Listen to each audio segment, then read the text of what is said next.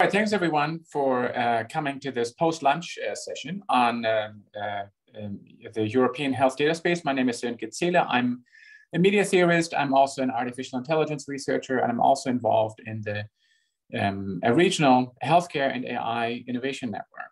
And I find this topic particularly relevant because the question of what data spaces are and what we do in these data spaces is not just an infrastructure conversation. It's also a design conversation that needs to involve people who usually don't think about technology. And we have on this panel people who will speak from a variety of perspectives on the implementation of this vision, which is part of the European Union's agenda to reclaim what they call technological sovereignty vis-a-vis the laissez-faire Americans they see in the United States and the authoritarian technology development models they see in the East. And so this is a fairly ambitious agenda, this data space agenda. The healthcare data space is not the only one, but it is one of those significant ones because healthcare data, as you all know, is perhaps the most sensitive data. And so all the conflicts we have in the development of data-driven business models, data ethics, et cetera, we have in this healthcare conversation. So without further ado, I would then like to ask our first speaker, Oliver Stenzel, to briefly introduce himself and then share with us the state of play in his working group on the ScanDOT forum. Yeah, thank you very much. Thank you very much, Sönke. Happy to be with you today and happy to have the possibility to explain what we are doing in ScanBalt on the digital health topic. And I would like to share my screen with you to show some slides. Just a second. So I hope you can see it now. I would like to give a brief introduction about ScanBalt so that you can see from what perspective we are dealing with the digital health data space. ScanBalt is an organization from the Baltic Sea region. It brings together innovation clusters from the Baltic and the Scandinavian area. So we have a huge footprint of German innovation clusters from the northern part of Germany, for example, from Berlin, from Mecklenburg-Vorpommern and Hamburg, Schleswig-Holstein. But we also have a really interesting and relevant footprint from Poland as, in my view, really ambitious EU partner when it comes to digital health topics and artificial intelligence. And we have the already well-known Baltic Sea region for its really highly improved and known digital health system they have established from first in Estonia, but also in the other countries. I think Andre will talk about this later. ScanBalt is a typical cluster organization. We offer, you know, all this portfolio, what a cluster organization offers to its members. We will be a think tank for new ideas from the region. We will accelerate projects together. We make matchmaking and network activities, and we form a community which brings together all the experts from the region. So this is a special point, what I would like to highlight here. What we are doing with ScanBalt, we are trying to shape EU policy through cluster organizations. So, and this is the relation to the digital health topic when it comes to EU politics.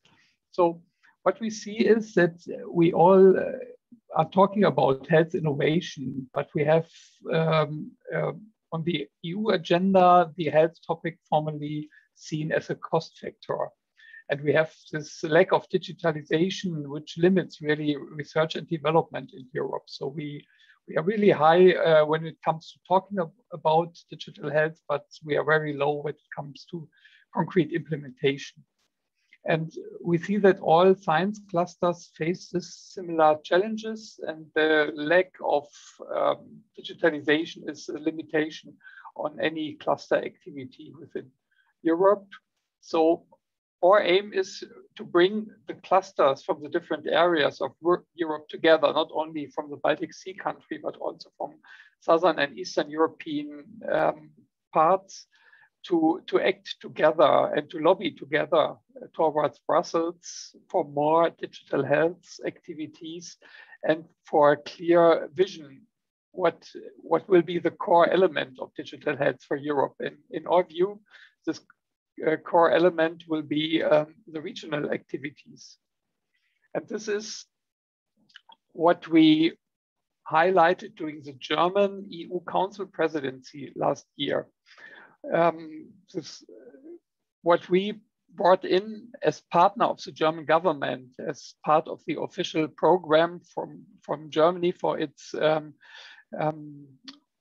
activities, was that we brought together different cluster organizations from all over Europe to talk together about the challenges when it comes to the European health data space and to talk from a regional perspective about it, so that we do not have only this Commission view and this Brussels policy driven view on the European health data space, but that we let's speak up the regions about what's on the agenda when it comes to digital health. And you see here the different cluster organizations we could bring together for our conference. You see that they came from all over Europe. We have a huge footprint in Southern Europe, but we also had really active partners from the Eastern European parts. And we formed together a really high alliance of cluster organizations. So, and what we did together was we formulated a joint declaration. The joint declaration towards the European Common Health Data Space, what picked up the crucial situation from last year when it comes to COVID-19 management. And we highlighted the bottlenecks that were visible last year when it comes to cooperation in Europe, cross-border cooperation on the treatment of patients and on the pandemic activities. And for us, this was really the highlight when we wanted to show what are the limitations of this European data space, that we were not able to communicate cross-border, and that from the Brussels side, there was a lot of inactivity for really concrete management of the disease and of the pandemic. And we highlighted what regional activities were able to do. And we asked them to write down what, from their perspective, are the challenges and the next steps we should take to establish a really working European health data space. And I think what was really crucial, that this is not a limiting activity. It was not limited to the German Council presidency activities, but we opened it for the upcoming presidencies to pick up this initiative. And we collaborated with Portuguese partners and Slovenian partners, and they used their presidency activities to bring up this joint declaration to their governments and elaborated the activity further. So we highlighted 3 relevant points. It's, I think, nothing new for you. We focused on data privacy issues. We talked about interoperability and the next steps to strengthen European institutions. And when it comes to data privacy, there was a highly commitment to the really data privacy within Europe. GDPR was mentioned as a core instrument that we should use to bring forward our privacy activities, and that data sharing should be enabled between the cluster organizations. Data protection is a topic to be better coordinated between the European member states, and that high security standards is a core element that we need for any other activity on data sharing. So I think nothing new for you, but what was for us important, that this is a common view, that any region of Europe has the same objective when we talk about data privacy. The same on interoperability. The connectivity and the interoperability is really the core element for data exchange. And in the Scandinavian area, we saw a lot of interoperability already established. But for example, when it comes to Germany and cross-border activities, we see a huge lack. You know that even within Germany, we cannot talk about interoperability. And this is also more important when we talk about cross-border cooperation. Tracing app was a special point in last year. So this was really high on the agenda, because these tracing apps and the connectivity between Europe was the key for further activities and, for example, limiting travel restrictions. So we put really a high effort on how we could bring together tracing app activities from different countries in a common system, what now is more or less established. Yeah, strengthening the European institutions is really the core. So we should develop European databases. We should develop digital registers of medical supply to allow to really coordinate medical activities at EU level. We should see more coordinating cross-border healthcare initiatives, and we should support the broadening and deepening of telemedicine and telecare, not only within the European countries, but on cross-border level. And more or less, the really main point was that we asked for more activities to strengthen the digital health literacy for the empowerment of the European citizens, that we really need more knowledge about the possibilities and the quality of digital health activities within the citizenship of Europe. So this was one other instrument that we would like to highlight. I can put the link to this declaration in the chat, so you all have the possibility to have a short view on it.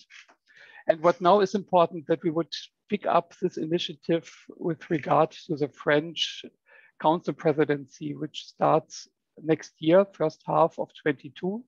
And when I look at the further program, we will talk about Gaia-X activities. I think everything Germany and France are doing together within the next 6 months during the French presidency will have an impact on this European health data space. And the Gaia-X activities will really be a core element of this European data space. And we as CANBALD would like to invite you to join our activity. Perhaps there are some French clusters in the chat and in the conference today that are interested to join our activity. And we are really willing to put our activities towards the French Council presidency, and will highly appreciate if some interests are coming from the French side towards our CANBALD initiative. So this was more or less a short overview about our activities. Thanks much, Oliver. I could give you an impression what we are doing and what we are willing to do. And yeah, looking forward to our conversation. Thank you. My suggestion, thanks much. My suggestion would be that we hold some of the questions until the next, after the next two presentations, because they sort of are complementary. And so the one thing that Oliver said, that essentially when we think about Europe, we think about regions. and a network of regions where this innovation dynamics will have to be initiated and sustained. And so now we'll hear from Andrej Ničman, who will speak to us from the Digital Health Cluster, Lithuania. Okay, it's all you. Just 1 second.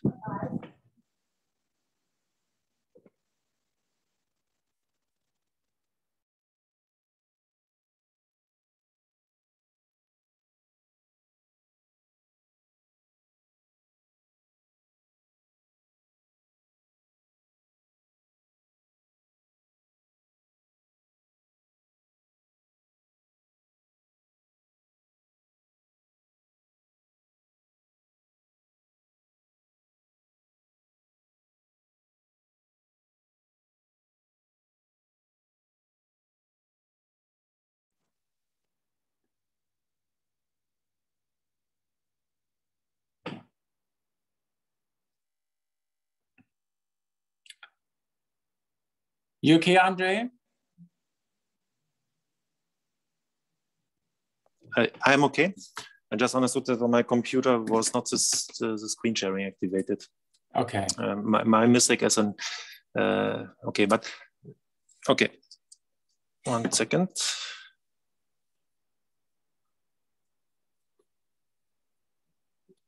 That was.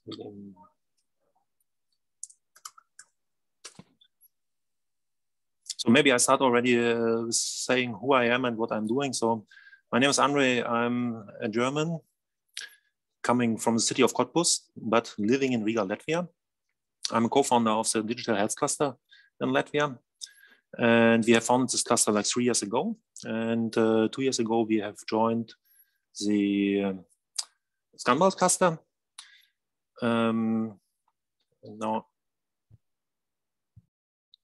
Now you should hear me there. See me? And my presentation will be about the patient journey. So when I've joined with my team, the digital or the Scanbald cluster, we understood actually that the big potential of Latvia is the scalability of microservices.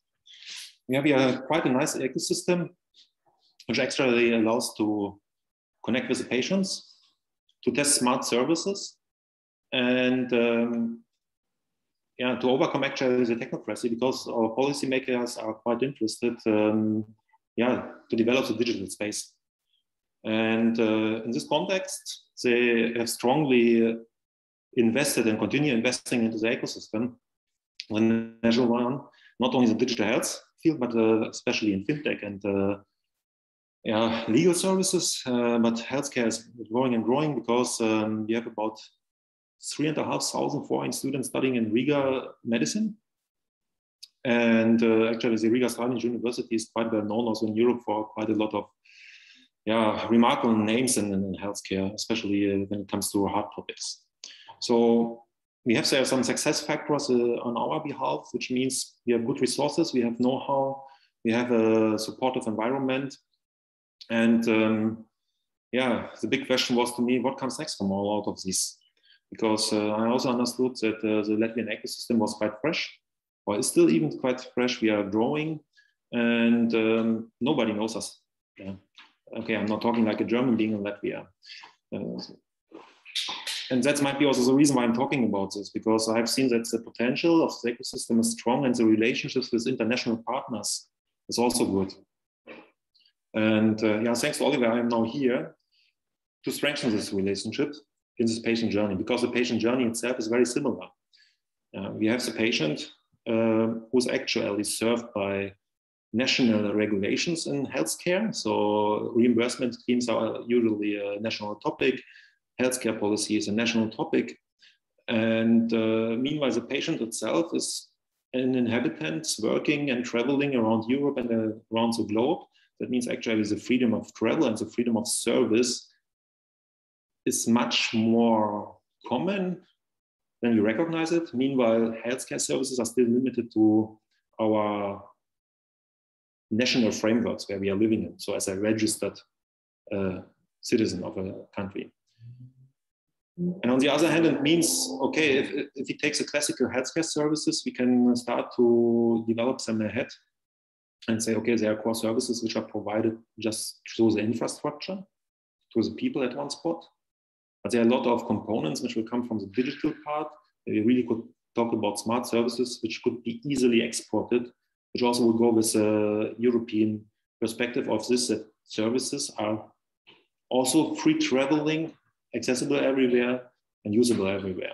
So basically the technocracy part is reducing in the digital space.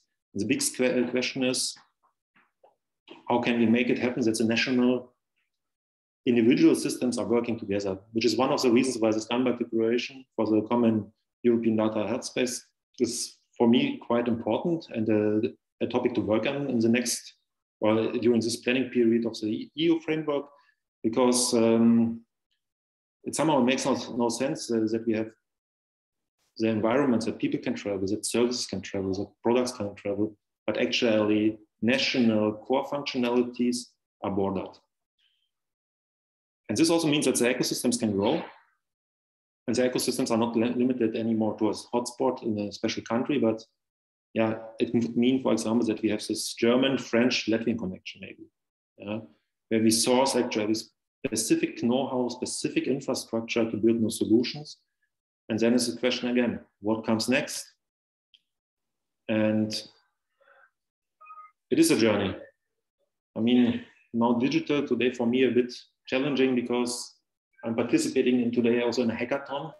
And a hackathon is a journey for me too. And I understand that this journey of a hackathon means, yeah, we are producing or trying to build up this year or this week a new service, which we might be able to serve to other countries. And all depends on this, that I'm empowering and engaging with a patient, first of all, in our field. Why empowering the patient? The hierarchy we have in our, let's say, common economic system means actually that everything is centralized planned somehow. Meanwhile, we are going to the direction of personalized medicine, customized services. And that means, okay, the patient knows more and more about his status and his health level. And that means we have to engage him to know earlier what is possible so we could improve then the healthcare systems. And that's the starting point for me. It's not anymore that we're talking about we're providing healthcare services to the citizens. It's more about, okay, how we keep our citizens healthy, to make them saying what they need and what they want, which services would need them best. And also the service will be distributed. Where are the experts? So an example, for example, with rare disease patients, actually the European law says or regulation says that the patients have the opportunity to get treated in every European country, and the reimbursement schemes of the own national countries should cover this. Again, the Latvian rare disease patients are far beyond this luxury, and they would appreciate it. We have a lack of experts in Latvia, but the state is not ready to compensate this yet, that they are traveling somewhere else. So that means the collaboration actually on the national level is missing at this point, or in the countries, and should be strengthened in this data space. And it means that the patient is actually the one who should be the trigger to fill into the system the information, or to request that the information about his health records are accessible. And it comes also that actually the economic models or the business models we have, they have to be restructured. We are now all working mostly goal somehow, yeah. But what is if we are outcome oriented? Then we are predicting the results, yeah. We are awaiting the results and then rates. And that's a complete shift to the next direction. So the question on the digital forum, it's hard to answer it in one-to-one, but what I would like to accomplish is, how can we work together on this? What do we need for ourselves? And what could be next steps? Our approach in general is we start with the people, we find joint organizations, or found organizations on the national level, go with Scanbald or hopefully also with a bridge to Saarland and beyond, and have an influence on the policy making to ensure a proper economic framework. And these are then also the building blocks to build something new up, which is going beyond borders. The collaboration is fruitful due to the fact of collaboration. We are in Latvia, especially is about digitalization in healthcare, in life science also. And this will have also an influence on the policy making in general, because I have to say that the Latvians and the Estonians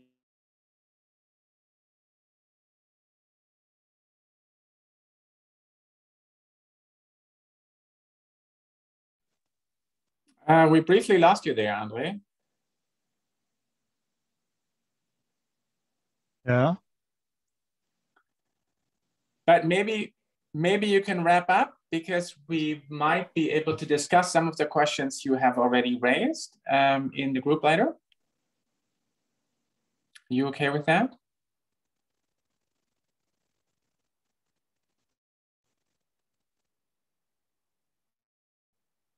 Andre? Andre, still there? Yes, are you okay with wrapping up now? Because I think some of the questions you raised, we'd be happy to discuss in the larger group later, because I'm sure everybody else has related questions. Like, sure. What do we do together? What do we do alone? All right. The question of regions and networking efforts across regions has already been a topic in several presentations. So I'm very happy to introduce our next speaker from Luxembourg, who is already interested in transporter use cases. And we're intrigued to hear what it is that you have in mind there. Oh, I'm sorry, did I get this wrong? Yes. Yes. So I'm here. My name is Wolf Nerbas. I'm the head of the Luxembourg Institute of Health. I also am involved in a project called Clinova, and Luxembourg and the LIH is currently a leader of one health initiative, the Trans-European one in Gaia-X. So now I try to tell you what we do, and I will try to do it quickly. I have to share my screen. That would be, I think.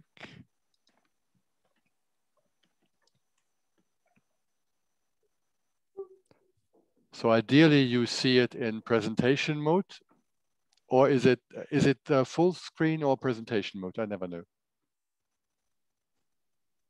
Right now we get it in presentation mode and not in the screen. Okay, is it better now? Yes. Good. So the Luxembourg Institute of Health is a translation health institute, and so we work on precision medicine and how can we effectively bring research advances concretely to the patient. We are, for a period now for 6 months, a leader in a European health consortium of Gaia-X. You know that Gaia-X has a headquarter organization, Gaia-X AISBL. It's mostly a private-driven initially. It was mostly a private-driven initiative, and it has divided its overall working scope into 3 committees: policy rules, data spaces, and the technical committees.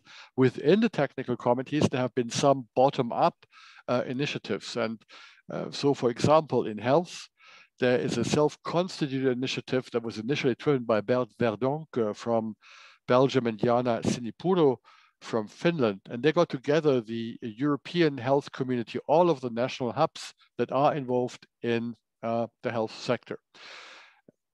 Out of this working group now, we are putting, we are transforming it in a more organized endeavor.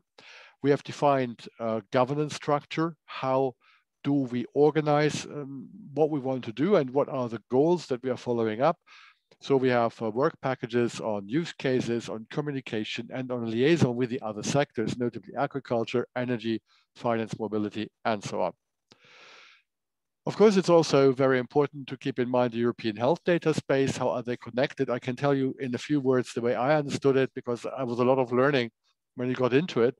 Gaia-X is a bit like the operational part, the bottom-up part, where people that have an interest, business or research in the Gaia-X health field, they are starting to drive projects, whereas the health data space is more of the regulatory initiative.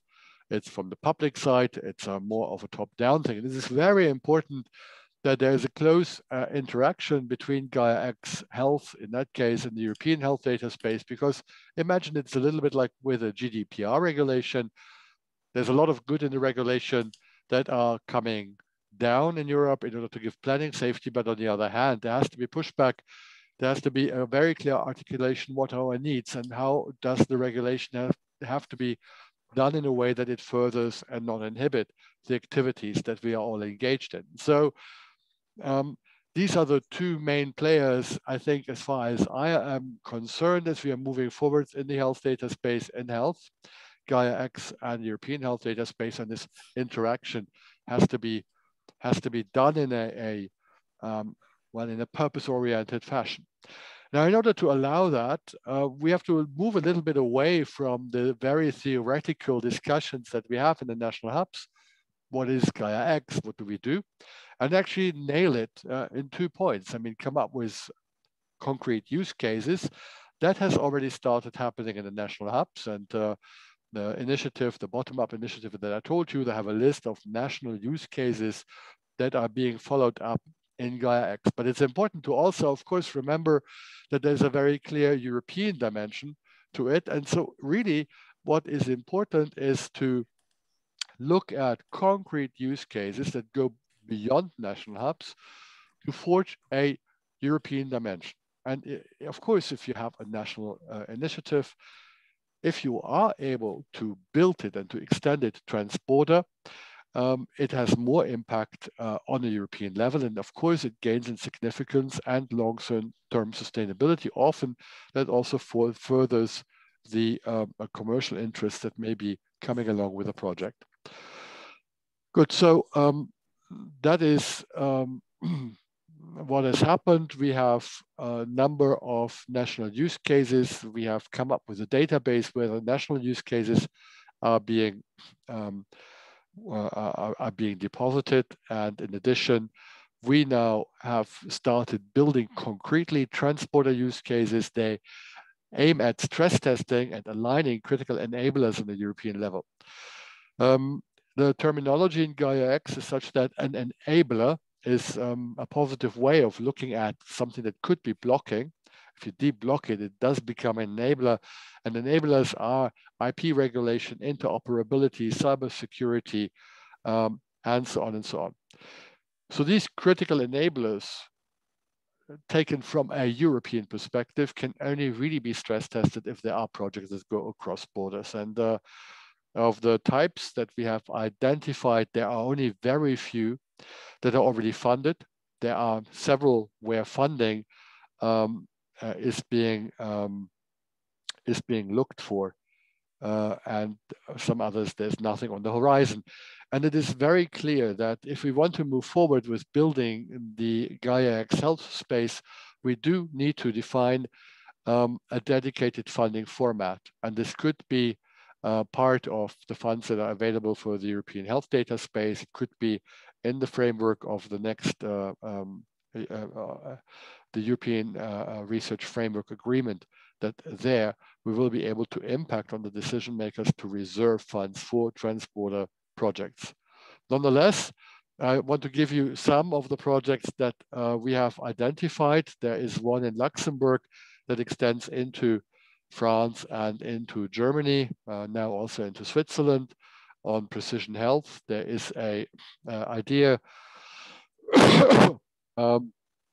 on rare diseases that comes from France. Incidentally, it is also being picked up from Italy. So there's a possibility that France and Italy in this network will combine and get funding from the reserve funds in order to pull this off. We have a very interesting suggestion from Berlin, looking at the secondary health market, and they're looking at DIGAs, digital health applications, and how DIGAs could actually be arranged such that they can be used and also reimbursed across borders. So there are very many enablers that can be addressed in that example. And there is a gastroenterology example from Letland. So what we have decided now in the executive team and the steering team, that we will try to get as many transporter projects as possible, and then try to define common enablers. We have specialists working on what these enablers could look like, and then play that back to the policymakers, and also play it back and the requirements we learn into the European health data space. I would like to, and so here you can see and how we are looking at common enablers that will then be looking at across the various use cases, and here the teams are being put in place.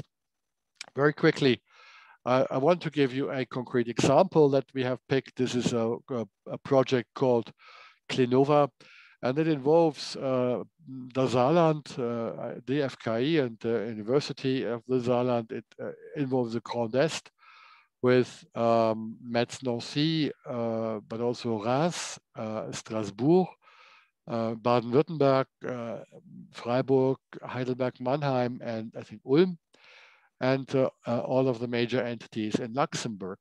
So here we have a situation where there is a precision health initiative that goes across borders, and it allows us then to very clearly define the stress test that we have to do. This project is trying to look at artificial intelligence in healthcare, how to use it effectively. I have listed here a number of upsides that we all hope we can gain if in the end this would become a real tangible possibility.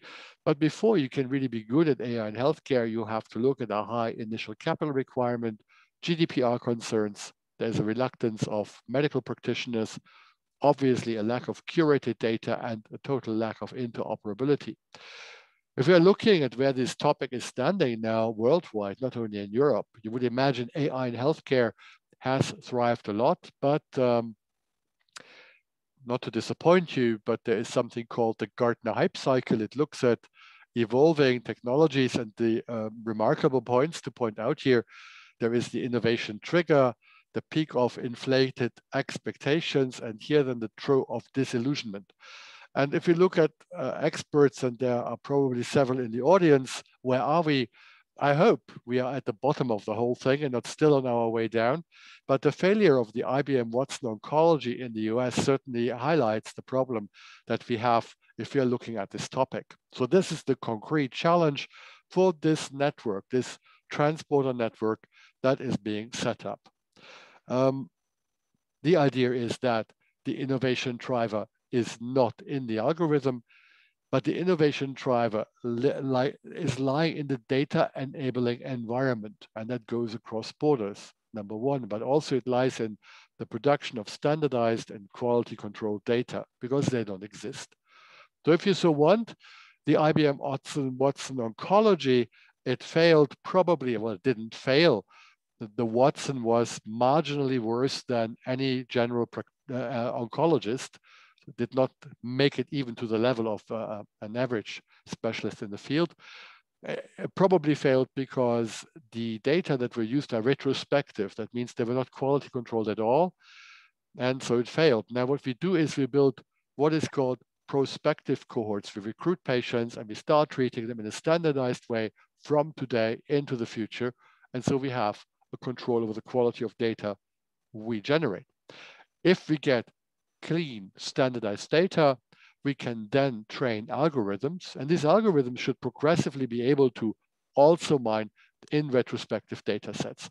And that is the idea that really tied in all of the clinicians, and we looked at diseases, big disease groups. You know, rheumatoid arthritis is a very mature market, so is IBD, multiple sclerosis. Together, that involves 30 million patients, and there are 55 billion euros being spent every year. But just to tell you, no physician in this area knows what drug to prescribe to what patient. They simply have no idea.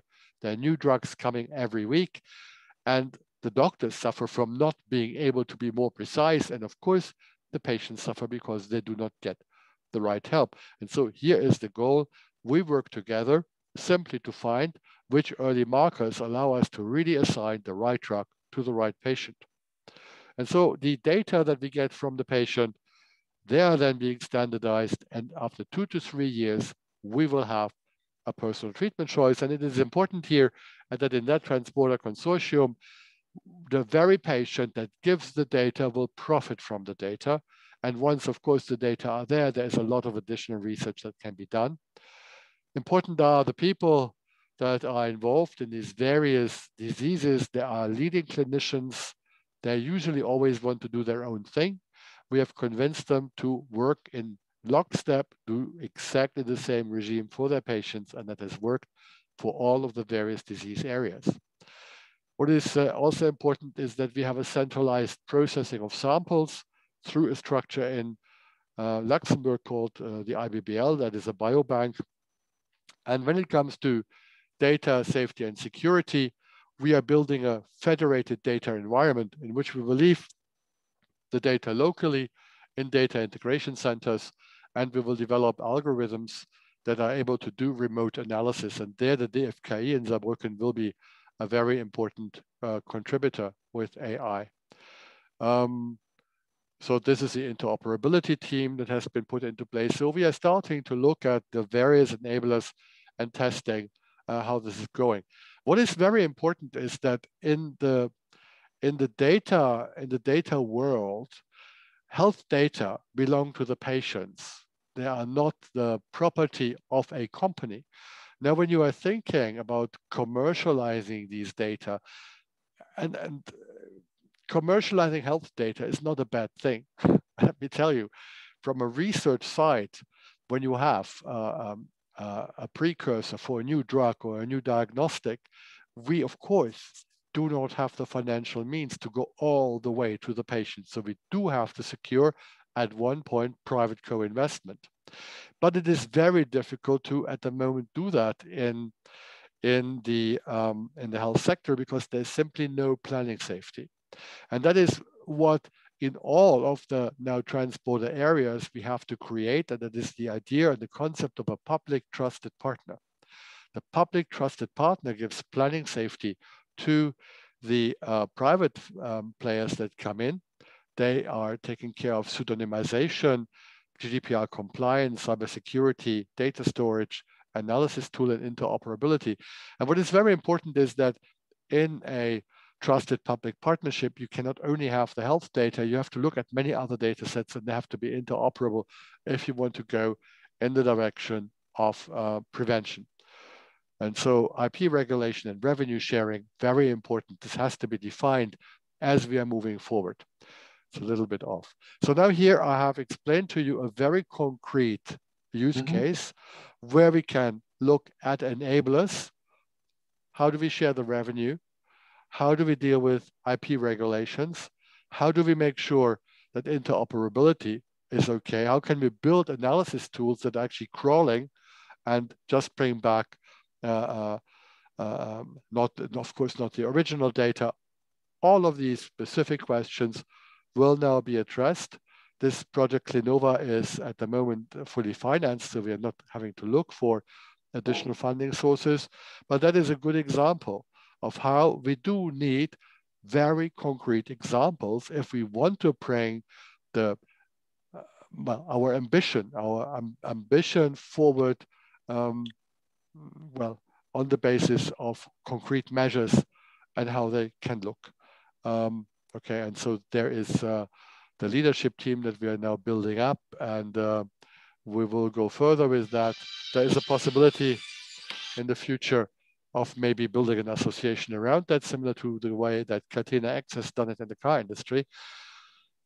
A lot of moving parts, I can assure you, but we have to be confident and move into this entirely new world, confident, but still stepwise and systematically. And I think that's basically what I wanted to present in this context today. Thanks much for this comprehensive plea for cooperation and use case development. Before we jump back into the Gaia-X conversation, so clearly part of the session, I guess, would be to think about transporter Gaia-X use cases. We also have some ideas on that. I think we're actually meeting with part of your team next week at MECO on this question of how health AI might relate to and build on Clinova. But precisely because this is not just about funded research, but people who develop actual business model. cases here. I want to welcome Michael Ringswandel here. I'm sorry I skipped you because I thought there would be a link between, the regional perspectives. So I pushed you back one slot.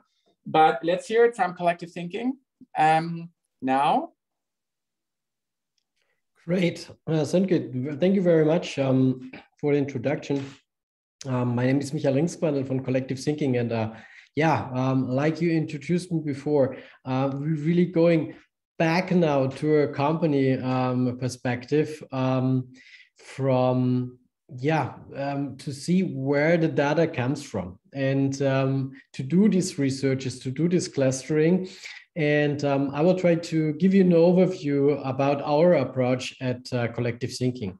So Collective Thinking was a research company founded already in 2013 in Paris.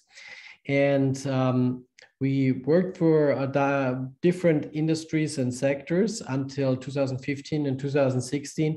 From this time, we had a first client, a hospital chain called Elsan in France. And this was the moment where we completely concentrated on the health sector. And we're working right now, the last 4 years, for hospitals to help them analyzing their patient data. So how do we do that? We are, like I said, an artificial intelligence company, which is dedicated right now to hospitals, but also to other healthcare institutions. And we want to help to simplify and accelerate, improve the quality of medical data for further clinical studies. You said that before, Ulf, when you were presenting.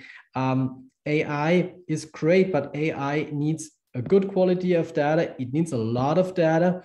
And this is where our business model and our system comes a little in place. I try to give you a quick overview, and I hope I can sum it up in the end. Natalie, if you would be so nice to go on the next thing. Yeah, I said data. We have in the hospitals, we have in Germany 1,900 hospitals. In France, I think it's a little bit less, but still 1,500. Every day we're having patients there coming with, easy or regular illnesses and problems, but also with more complicated. So we have really a huge pot of data, completely unstructured. It needs to be sorted, arranged, and present, and otherwise you cannot work with that. And that is the basic case. Most of this data is never got used because there's no way to work with it. First of all, not all hospitals are very digital. I see there between France and Germany a difference. In France, we're a little bit more digital in the hospital sector. In Germany, the big hospitals, the university hospitals, they have very good systems. But if it goes a little bit down to the region and smaller, local hospitals, then we really talking different, and the infrastructure the IT infrastructure in these hospitals grow organic, and that causes really a huge problem for them to use their data.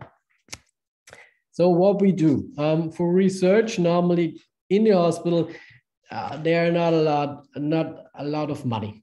So we try to build a system for the hospitals where they can earn additional money in order then to use that also for clinical studies. And I will explain you that quite quickly. Natalie, could we go to the next slide, please? So I think, and I go pretty quickly over that, the case-based hospital payment system, I think everybody knows what I'm talking about here.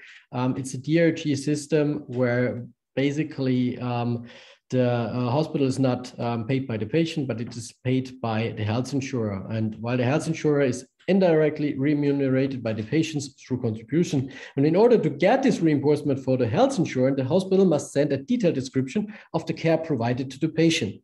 And this is done by so-called medical coding. And for the medical coding, on the next slide, Natalie, please. This is carried out by a department in the hospital, which is responsible for medical information. And this department needs to identify and collect key information from the patient's electronic health record, also called EHR. In particular, as well as the medical procedures performed during the hospital stay, these will determine the price for the case that the hospital is able to charge to the health insurer, which secures their budget and enables them to plan also for the next year. So this point is like crucial for the hospitals, and that's why we started at this point to create the business model. So how does it work? When we watch on the another slides, Natalie, you know that is this slide with the 7 slides right now. We have a lot of information there, and these informations are pretty difficult to analyze. The medical coding team has to analyze the diagnosis. They have to identify the procedure, the medications. There are a lot of reports, letters, biological resorts, on and on and on. And this relevant information must be coded. And this information for the coding is in free texts here. So that is very tedious to study, and that causes problems, because now we're coming back to the DRG system, which I mentioned before. That's one slide after. In every country, we have a different DRG system. All works a little bit on the ICD-10 coding, but for all of these diagnoses and procedures, they have to find the right code. And this larger of possible diagnosis codes, the complexity of the rule system, the volume of the data I showed before to be analyzed, and the limitation of the current available software makes this activity very time-consuming and costly. And like I said before, with a high potential error rate leading to the significant impacts on hospital revenues, but also later on in the data, because then we have really not good treatment data, which we can work on for clinical studies.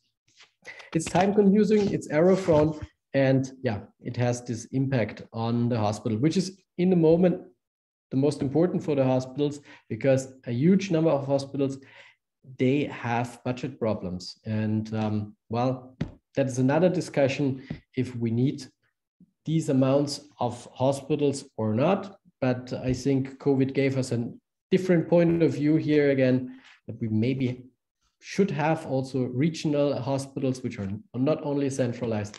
It's another discussion, like I said. So our solution now, it's Intelligent for Health. It's patented AI-based coding assistance software, which works on 2 bases. One, we have a semantic base, and then we have the machine learning base.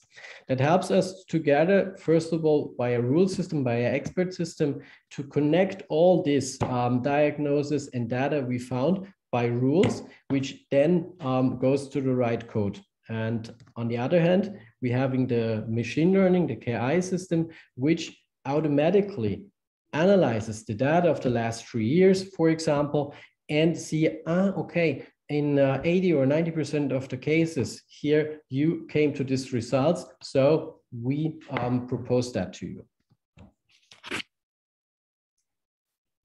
We can just go to the next page. So once again, we're taking all data we get, most of the data of the hospital information system, but there are a lot of more satellite systems like medical data banks, care system, etc. And that's what I said before, very often it grow organic in the hospital. So this is not all in a intelligent data structure base. These systems are working alone. A lot of them are not, don't have any bidirectional interfaces. And that's where it makes it very difficult. So what we do is we don't rely on them. We extract the data from all of these different sources locally on a dedicated server or on a part of the hospital server via how you said that, visual machine. And so we don't have this data protection problem in this case, because the data stays in the hospital and the data can be organized and analyzed there. And from there, the information goes out with coding proposals. It gives alerts if information is missing here, or dedicates cases where you can have a look at it once in a while. So this is the business model.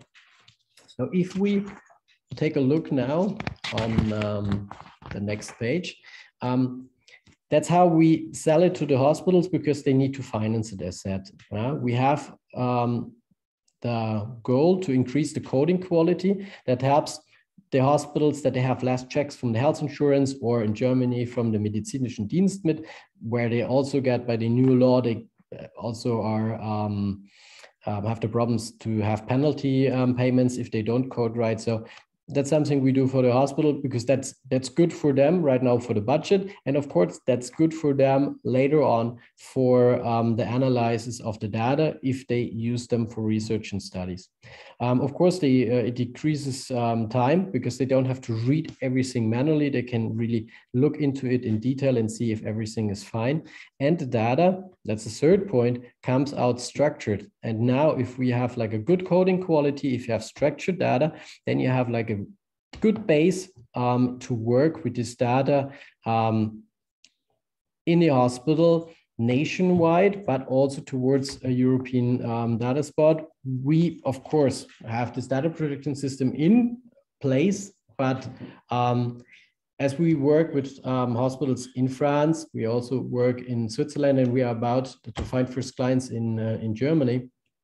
The problems and the connection to it are similar, and we can help with our solution to find, for example, participants for a certain research, because most of the research failed because they don't find the minimum amount of participants. So what is possible with our system, for example, is that you have a running study and you have a new patient who comes into the hospital and he gets the first diagnosis and first checkup. And if that fits the qualification for the research and study, then, for example, it could be possible that they get an email alert to the researcher and can work from there. So it's about to creating special cohorts. So that is a possibility how to analyze data, structure data, and then use them for research in the hospitals. Yeah, that's my little overview of a company view of a business case. And yeah, I would be more than happy to discuss with you now and to ask a question. Not sure if I was completely clear about all that points, and if that helps you, because of course it is not a regional or a cluster point of view. It's really like a company point of view, and we try to help from our point of view the hospitals and yeah, and also the research and clinical studies society. Thanks much, Michael. I think what's really important is, especially for people who are entering the data space conversation now, trying to figure out how do you actually build a data-based, data-driven business model, is that these models already exist. And that there are people already active in this emerging market. If it's okay, because we only have 2 more brief inputs, hold the questions, and then we'll see where we can take this. There are 2 more colleagues who are a little bit closer to the Gaia-X use case conversation that I really wanted to introduce. Maybe we start with Tobias Greff, August Wilhelm Scheer Institute. Tobias, I think as far as I know, you're involved in at least 3 Gaia-X use cases and can maybe say a few things about where you think this conversation is from your perspective. So thanks a lot for the introduction. A short, brief introduction from my person. My name is Tobias Greff. I'm a research group leader at the AWS Institute. We are from Saarland, and we have developed 3 Gaia-X use cases, as mentioned before. And I will present a bit about this use cases. I will just share my screen.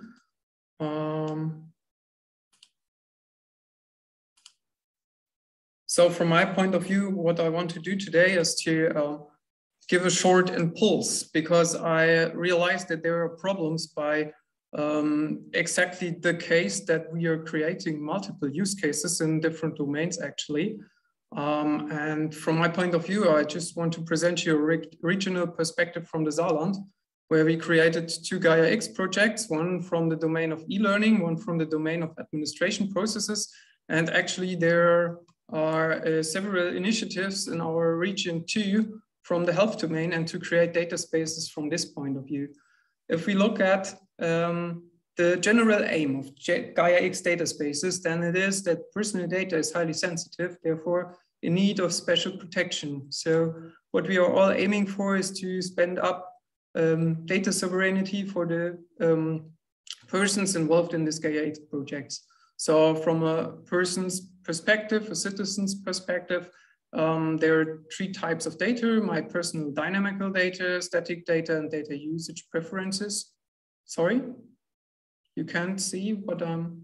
We can't see your presentation, we only do see yourself. Okay, sorry, then I will just share that other screen. I hope you can see now the presentation. Okay, perfect.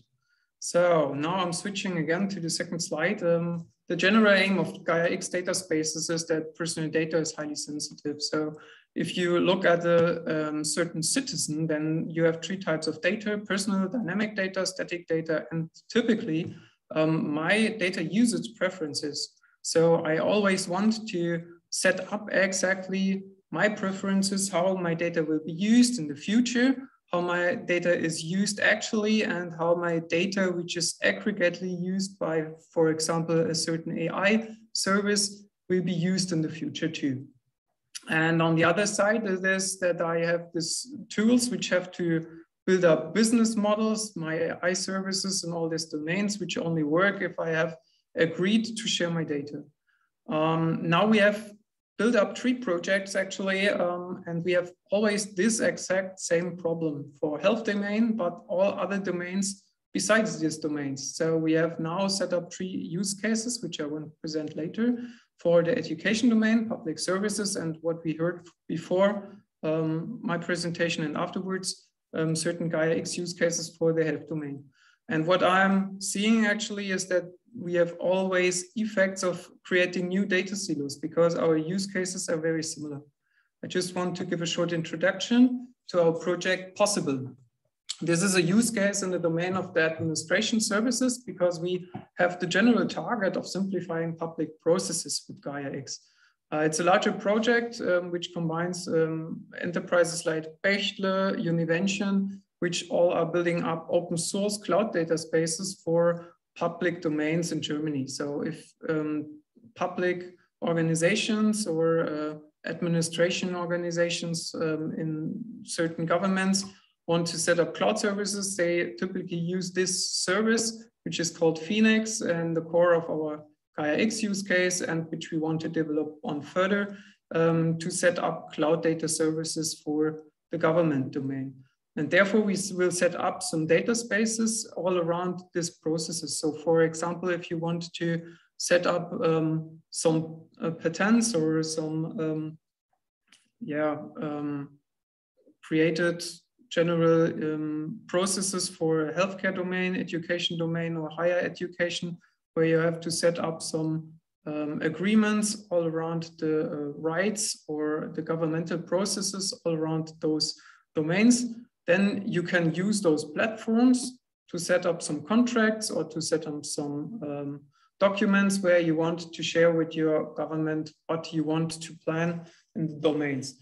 And always they are working together, SMEs, the education domain, or the open public as target groups, and they are sharing data via this collaboration open source tool with the administration data spaces.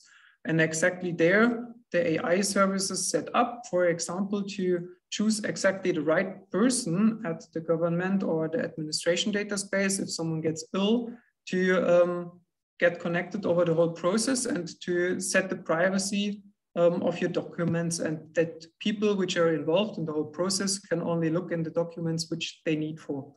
Now you have exactly the same processes, and if you heard what I said, in the education domain too, in the domain of healthcare, where administration processes always part of the topics too. And this is a general topic for all these data spaces.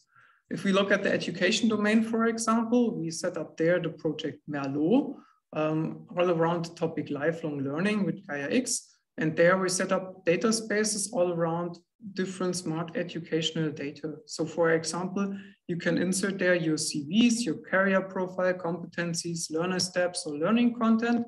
But if you remind what I said before, that typically these are data which are need to exactly address, for example, a process in the administration domain to fit the right person to my process where I set up documents or exchange documents with the government domain. In the healthcare sector, if I, for example, I'm searching for a doctor or someone who is administrating my organization, then I need this educational profiles too. In our Merlot project, we are setting up 3 services: a career assistance service, a life stage oriented training assistance, and an educational profiles forecast assistance. All these 3 services you can use in the healthcare domain too, or in the domain of public sector, where people are involved and where people are working on certain data sets. And from our point of view, we are setting up these 3 projects, and this is what I'm only aiming for. We want to exchange the information gathered, the data spaces which we set up to bring together all these 3 use cases: the healthcare data space, and education data space, and public and administration data spaces, to find out which could be the synergies later on. We want to use this to get a border transfer to and from Saarland. And we want to initiate a regional network of stakeholders in Saarland from all 3 domains and government in 2022.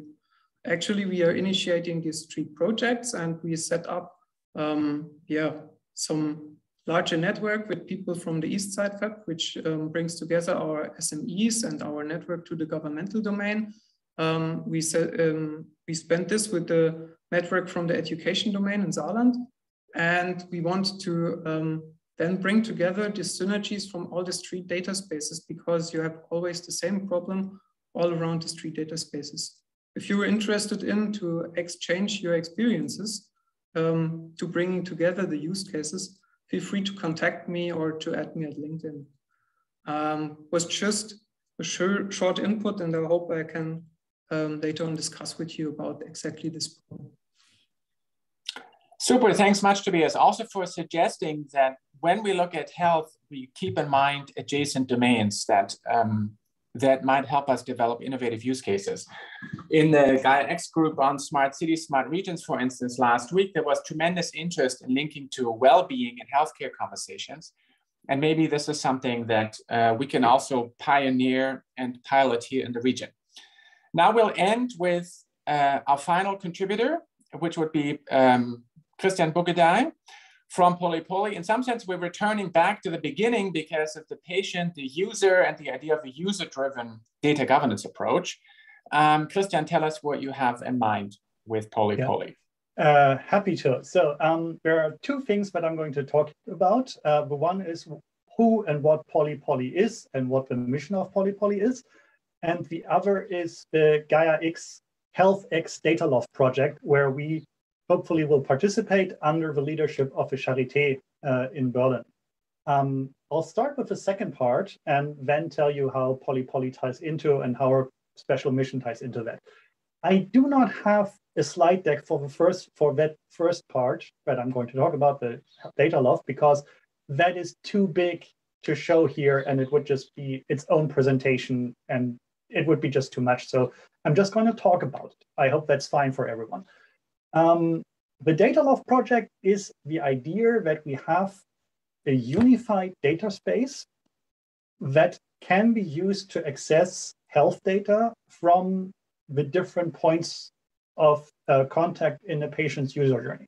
So imagine I have a bad back, I have surgery in some hospital, and afterwards I get rehabilitation training where I work with physiotherapists, with my doctor, and maybe come into the clinic for a checkup occasionally. And all in the meantime, I maybe low-key go to a gym or have my personal stepper at home to do some extra exercise. And I have a health tracker around my wrist that keeps track of how many steps I'm doing, how many calories I'm burning, and that sort of thing. Maybe I have a smart scale in my bathroom that monitors my weight for me. And all this data is generated and currently stored in separate silos, or it just exists on paper somewhere. But when I go for my monthly checkup to see if my back is healing correctly, all that data is suddenly very interesting, because the doctor who does the checkup wants to see, am I doing my regular steps? Do I have a sudden weight loss maybe, or a sudden weight gain? Is my heart rate while I sleep proper? Do I have sleep apnea? Or what other things? So right now, they're going to talk to me, and hopefully I remember all the important things. But wouldn't it be nice if I could just say, here's all my health data related to my back? And then they could see, okay, here is the X-ray picture from the hospital before and after. Here is the hospital report. Here is my step count. Here is that I sleep soundly. And here is the report from my physiotherapist.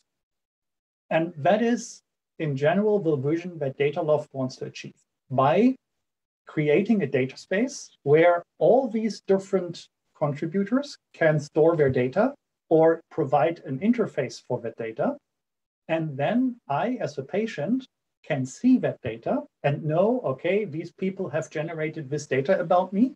And when I go somewhere to get checked out or get a medical opinion or further treatments, I can select efficiently that data and say, okay, here is the data that is relevant to what you're doing. But the thing that I talked about with my other therapist, where I talk about my head problems and my depression, that you do not see. And I should have a good interface where I can keep track of these things and keep track of who can still see my data and who I want to revoke the access to. And that is what this project is about, to create a unified data space for storing the data, processing the data, and most importantly, giving the patients the autonomy and the option to understand what data is there and how to give access to that or not. That ties into the electronic patient identity that we are starting to roll out in Germany and other systems, but it's mostly about how do we store the system in the cloud on different systems in a way that we can report, here are the different data types stored on very different systems in a unified way. That is the very ambitious goal of this 3-year project, where we are happy to work on. And Poly in specialty will work on the user interface for it. So how can we explain in plain language without going into jargon, where is my data? What data is there? What does that mean? And who can read that? Because I cannot give informed consent if I'm not informed. That is kind of in the word. And it's the problem that we see in a lot of places that deal with data right now, that there is usually some pop-up, then a 30 pages long terms of service and privacy agreement. And then I just say, yeah, I want treatment, I want this. I say yes, and then I don't understand what actually happened. And that needs to change, because otherwise no one will properly adopt that system. People want to feel informed, and they want to see that they have a choice, and that needs to be a meaningful choice and a meaningful information. And that brings me to what Poly is actually about. And for that, I can share my screen because I did prepare a bit. Hang on, I just need to share this thing correctly. So you should see a dark screen with just our logo on it. Perfect. Thanks. So Poly has been created by some people who a few years ago realized that in terms of data economy, as in who actually makes money from data and how, happens mostly without European input. The big players are all in the US, and they all play to US laws and not necessarily to European privacy and data protection laws. That has a bunch of effects. And the core thing is that data capital, as in I have data about people and I can work with that data, I can create business models out of that by either directly catering to those people or creating services that deal with that data. In plain things, for example, advertisements, but also if we talk about medical data, if I can do research about the health thing of thousands of or millions of people and understand and can find patterns in that, I can create better medicine, better treatments that help everyone else then. And as a company, I can make money with that. So data capital fuels innovation and potentially also new business models.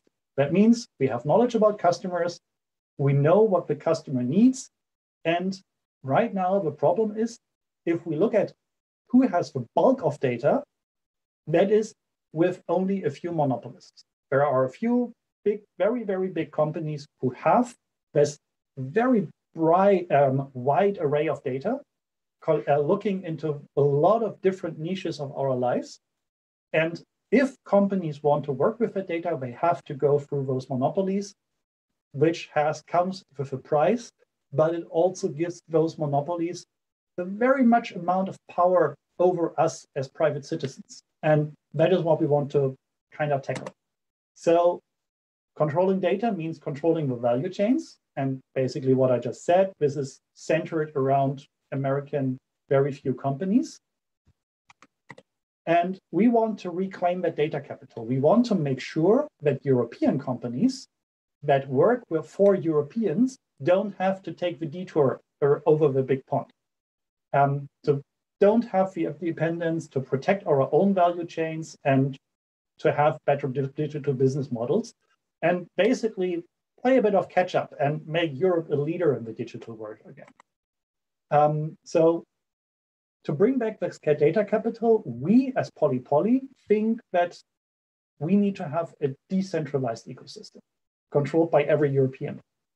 That is slightly not the Gaia X credo, because the Gaia X systems are all about cloud, but there is data that should be centralized or needs to be in the hands of the health providers because the hospital needs to have the patient folder, but afterwards, the data should live with me.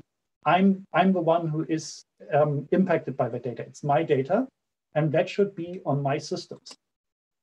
So we want to have an alternative where we say the data should be on end user systems, and that bypasses a lot of the growth and problems that central data storage has. So if I am a company and I need to store all the data about everyone whose life I'm going to impact, that means I need to store a lot of data. I need to expend a lot of money to store that data. Yes, storing a lot of data is cheaper at scale if I just have to store a bit of data, but it's still a lot of money. And the more data I store, the more money I need to spend. And the more data I have, the bigger is my liability. That means I need to make sure that that data is secure. I need to keep spending money to keep that data secure. If I would not have that data, I would not need to spend that money. And that is a weakness that all the big data companies to a certain extent have.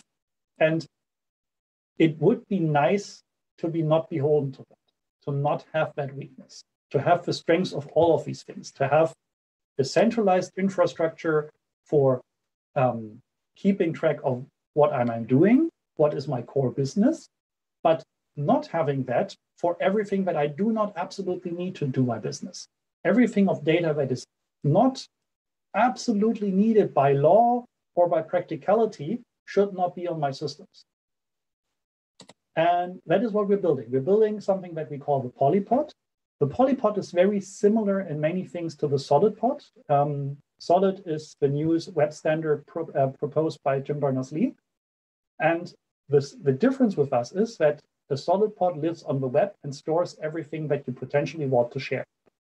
The polypod, that is the system that we are building, lives on your own device or devices and stores everything that you do not necessarily want to share. That might still be important and useful for other companies or for business partners or vendors or health providers, but you don't want to share it at all, basically. And these people still need to process that data. For example, as a medical practitioner, I have maybe the program that looks at the blood pressure charts over time and then tells me if this person is at risk. I don't need to see the chart in person necessarily. I just need to have that algorithm run on the data.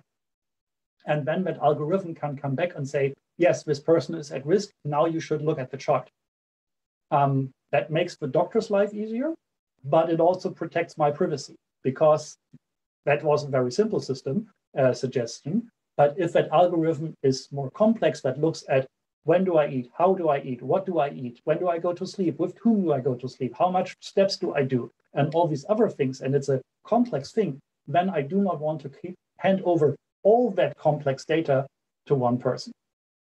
But I would like to invite the algorithm to my data, have it run, and then come back with a result. And then I might need to have a more in-depth conversation with my doctor, who they say, the algorithm flagged you as a vulnerable group here.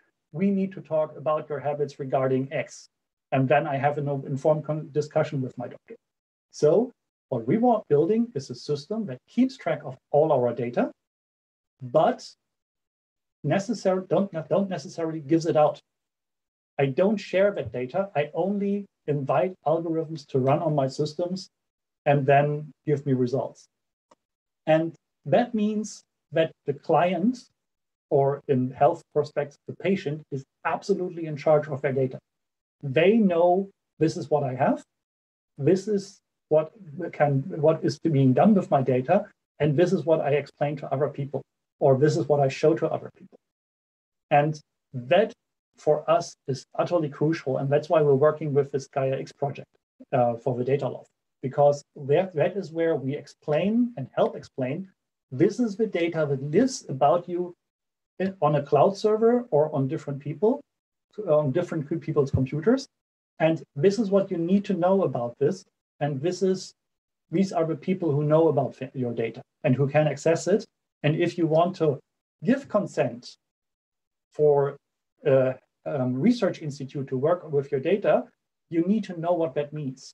And you need to understand that in plain ways. And you can see this on the slide, that we have lots of graphics in our polypod.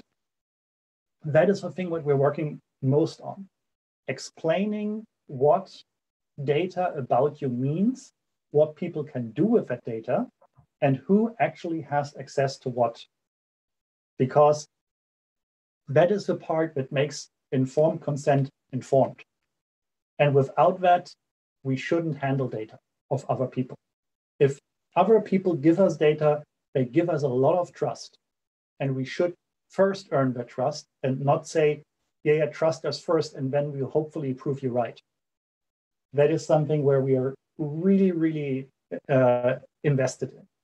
And we think as PolyPoly that this is a win for everyone.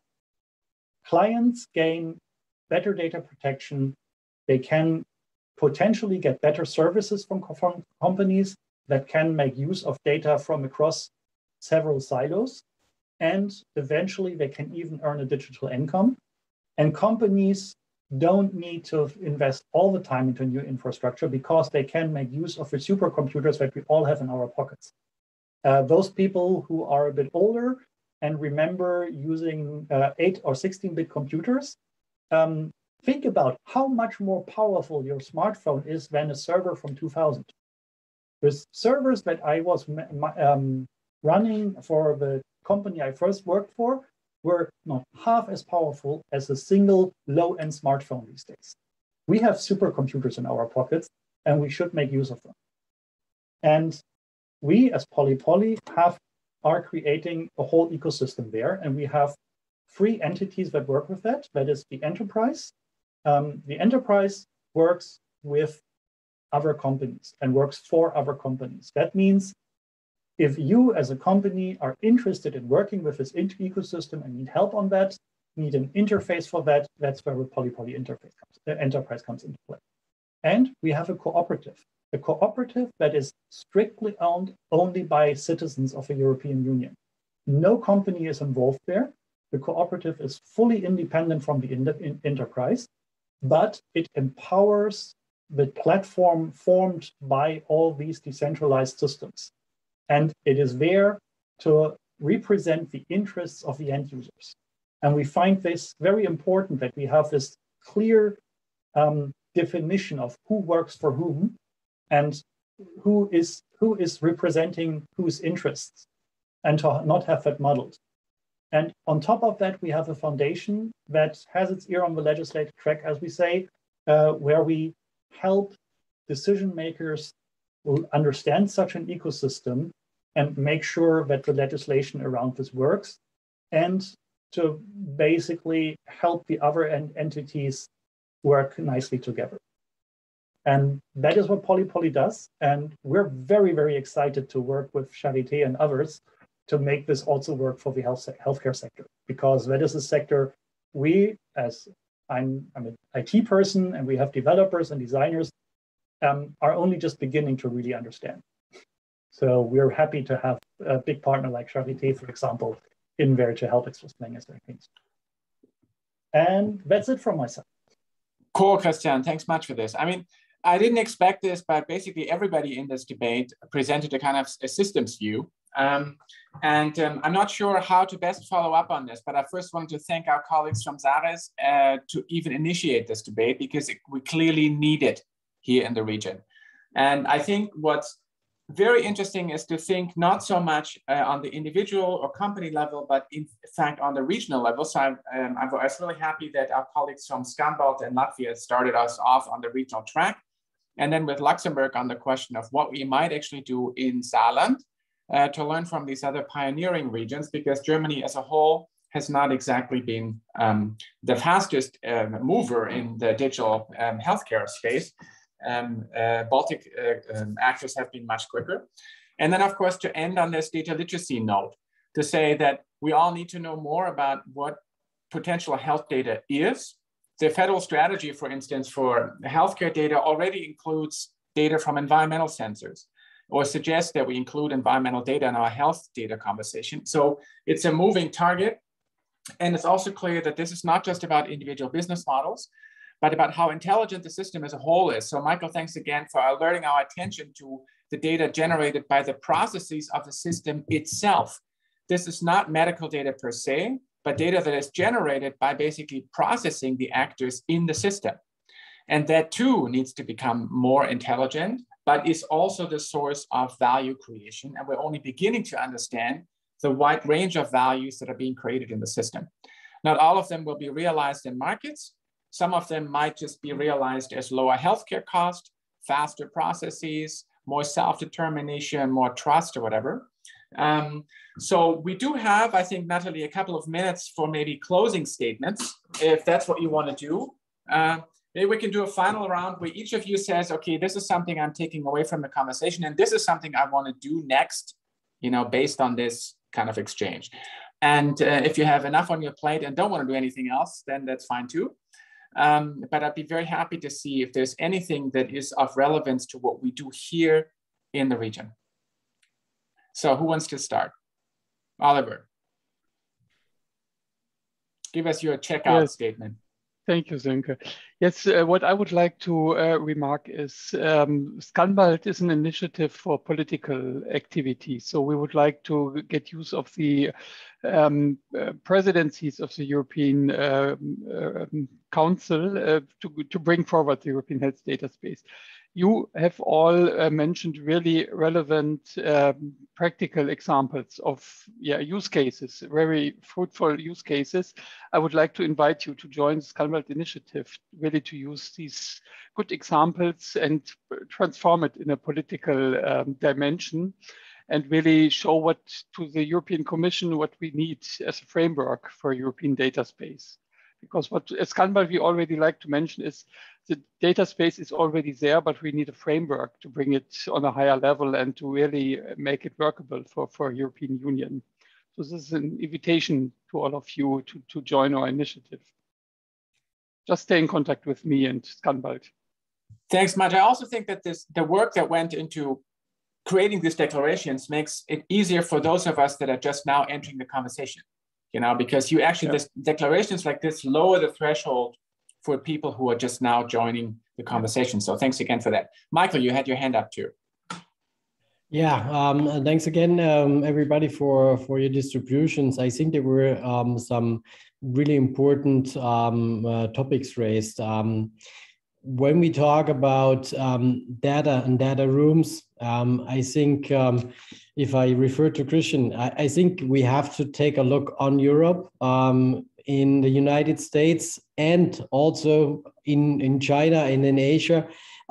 They use data in a different way, and they have different possibilities to use data. Of course, in China, you know about these systems. They have a lot of people. They have a lot of data. They develop very fast in AI and also in health section.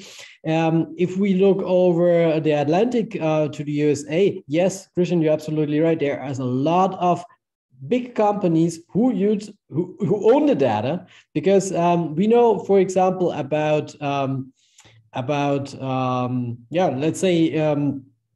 let's say attempts which are successful of these big companies. They provide solutions like we do to the hospital for free, but they own the data afterwards. Something what we will never have here in Europe, because data and health data belongs to the patients, should be used by hospitals in anonymized way for clinical research. But we have challenges here. We have seen that in Germany during the COVID crisis, that health is a federal topic, so we have even problems in Germany to get on a certain policy. In the European Union, we have a lot of different point of views, and that is why I think, Oliver, also your initiative is very important to work politically towards that, to get like this administration in a way that is usable for companies, for organizations, for clusters. And yeah, that's what makes it for us in Europe much more complicated to move forward, to develop, to research, to getting science in the next dimension, as we see that in the US or in China or in the rest of Asia. Thanks, Michael. Of course, all those big bad boys and platform owners, etc., have all joined Gaia X already. All the hyperscalers are part of Gaia X. But I think the hope is that as Europe kind of rediscovers its soft regulatory power, is that this means that hopefully in the future, even these players will have to play by rules that we have co-designed. And I think that's one of the big promises of the Gaia X conversation, is that maybe we can change the rules of the game here. Christian, you had your hand up.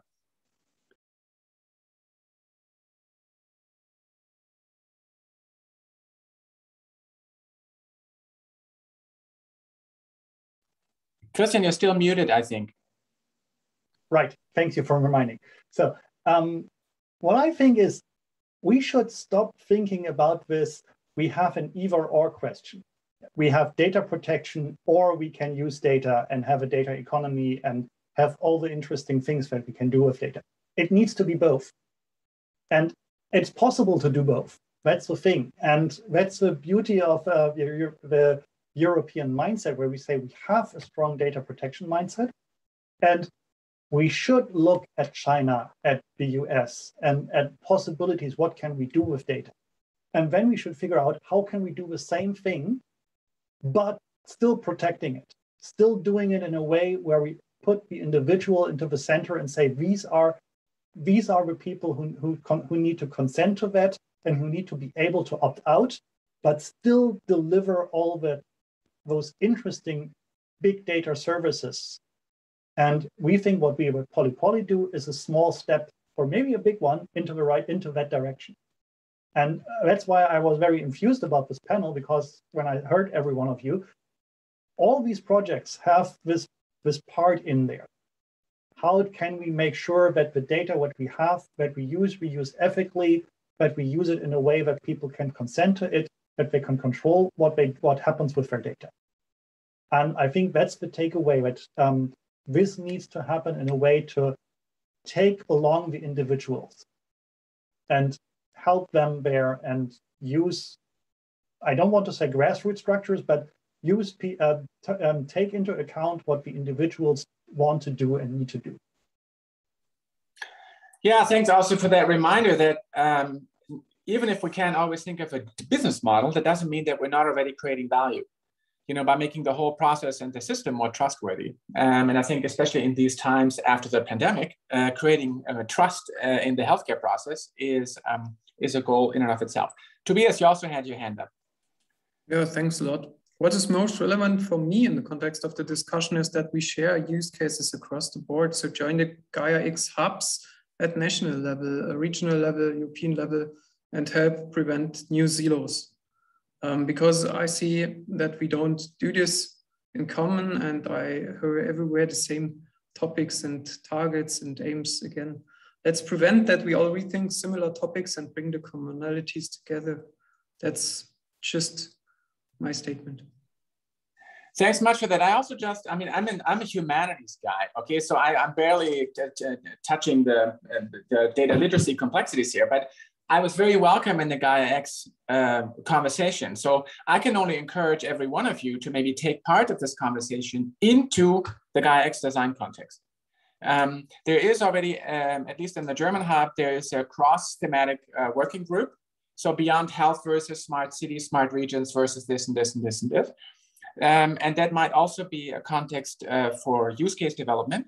But I also think, and we'll follow up on this here in the region, the offer from Luxembourg to start thinking about another trans-border use case, I think was very useful and welcome, and we should definitely follow up on this.